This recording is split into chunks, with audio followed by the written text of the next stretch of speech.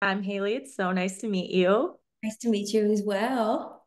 I had to start off by saying I loved this movie. Space as like a concept really freaks me out, and I was just totally enthralled by the whole thing. So congratulations on that. Well, thank you. I'm so glad that you enjoyed it, even if you might have felt a bit tense.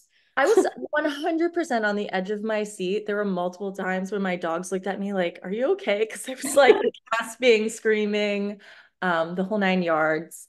But it's such a unique profession, like being an astronaut, right? And to convey that so well, so convincingly, like how did you train for this kind of role? And I'm also really curious, does your background as a dancer, did that help you at all in any way? Well, I mean, when this project came to me after I had made West Side Story, I had made The Prom, and I was in the process of making Schmigadoon.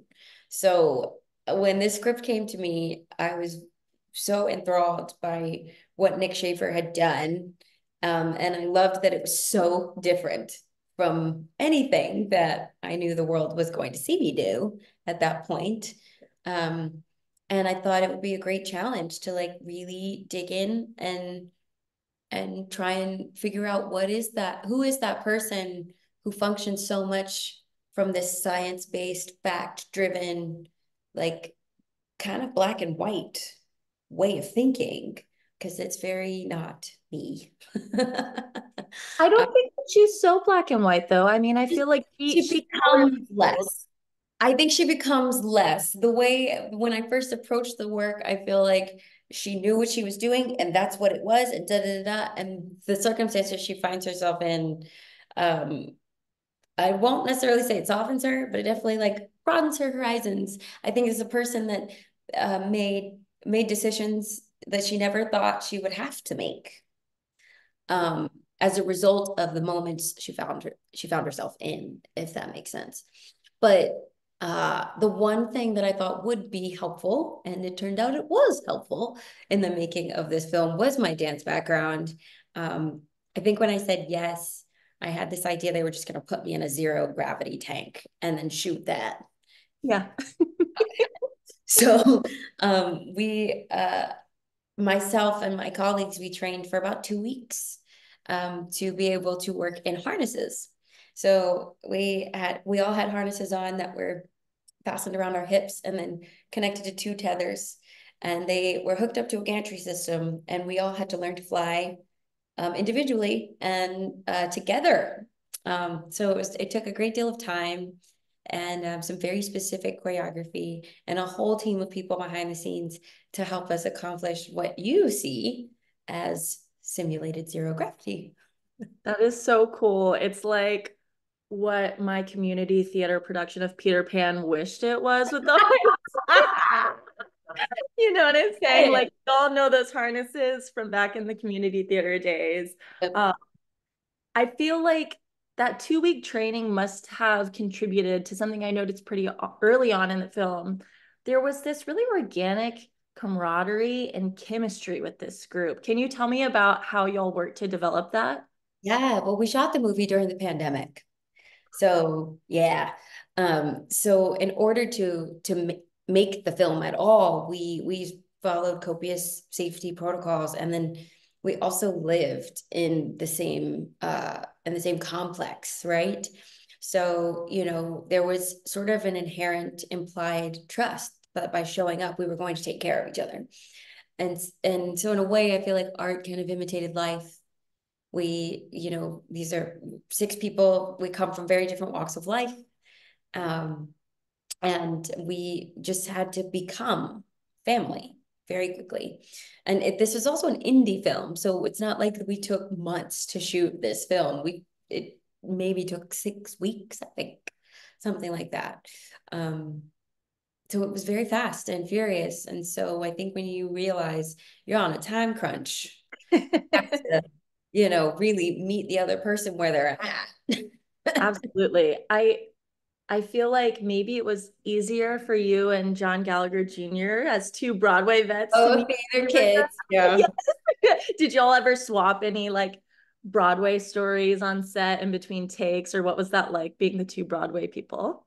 We actually really didn't. We didn't really swap war stories, but I feel like, he did have his guitar with him.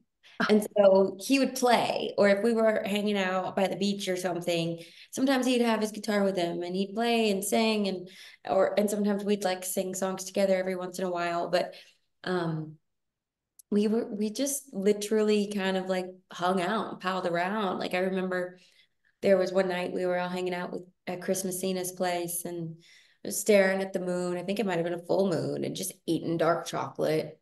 You know, he loves dark chocolate. Oh my gosh. Just like everybody, sharing an adult beverage and talking about life and look and the pursuit of happiness. I love that. No, and I really do think that comes across in the film so clearly. Like even with your character, she is apprehensive and then quickly everyone makes her feel at home. And especially I think Nika is a Yeah. big part of that. Can you tell me about their relationship throughout the film? Yeah, well, Nika's played by, the incredible, incredible actress Masha. My God, if you are not familiar with her work, get into it. I think she's a powerhouse. Amazing. But these two characters, I think Nika is, she's very confident. She's been on the ISS. She knows what she's doing. And I think, Masha herself is Russian. And there is an implied confidence, and it can feel kind of aggressive. But it's really comes from this very loving, compassionate place. And they become friends. That's Nika is a true friend. And you get to see what love looks like through Dr. Foster's eyes. She gets to like watch love between characters. And then, when shit really hits the fan, you know, these two women are kind of the ones trying to talk sense into the men folk. There are different tactics used in extraordinary circumstances. Yes. And I think these two women are really trying to hatch a plan that can actually save lives. One is a bit more extreme than the other, Yeah. but I think the women kind of are the heart of the piece. Yeah, I love that. And kind of for my last question, going towards the love of it all, something that I noticed that was such a quick part of the film, but something that I found to be very impactful was that your character was queer, but in a way that was just so normalized. It wasn't this big to do. And I'm curious for you as both an actress and a queer woman in real life, what was that like for you? Oh, I loved it. It's part of what I loved about the piece. I loved that, her queerness was not a plot point. You know what I mean? Her queerness did not drive the plot forward. It just was a part of her identity. And I hope we are moving towards a time where that is how we can actually function as a society, where we are not as humans defined by our queerness or our sexuality. I will sit here and tell you all day long, I am much more than my queer identity. I promise you that. Yes. Oh, it might make me more interesting to some people, but that's she's not a one-trick pony. She's literally an astronaut. Literally an astronaut. Like the queerness is not nearly as interesting as the science. Like make it make sense. You know what I mean? Totally. So I love that actually. That's amazing. And well, before we hop off, I'm very curious to know that after all of this, would you ever consider going to space yourself? Oh no. Now that I've, done the research, I would like to maintain my own romanticized idea of the cosmos. And now that it is very plain to me that the human body is actually not really meant to be up there, I will be staying here and focusing on saving the planet we live on. I love that. Thank you so much for speaking with me today. Congratulations again on such an amazing film. I've already told all my friends and family about it. Like as soon as I ended the film, I was like, you guys I can't wait for you to watch this. So I'm so excited to see what you're up to next. And thank you again. Thank you for your time. I appreciate you very much. Awesome. Y'all have a great rest of your day.